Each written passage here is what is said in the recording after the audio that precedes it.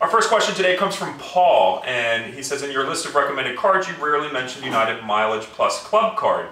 You get club access and 1.5 points. Even if you don't use the club privileges and charge more than $75,000 a year, the $37,500 extra points is well worth it.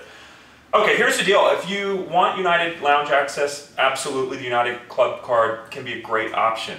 Even if you walk into the branch, you can actually get the annual fee waived the first year in many instances, which is a no-brainer.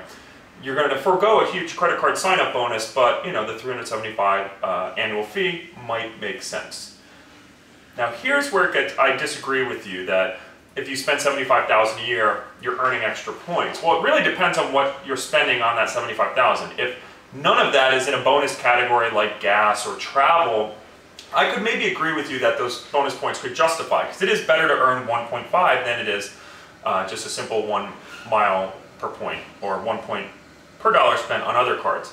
But I would actually say use other cards in bonus categories to rack up more United miles. You know, the Chasing Bold gives 5x at office supply stores, and there you can even buy gift cards to other retailers and also buy a lot of products. So you can transfer those Chase Ultimate Reward points into United, so you can be earning more United miles. But in general, I do think it's a good card for those who value United Club access or would pay for it anyway if they couldn't get it complimentary through the card. So it is a good card, don't get me wrong.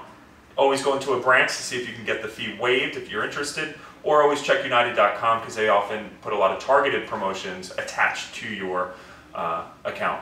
Any other questions? Tweet me at The Points Guy.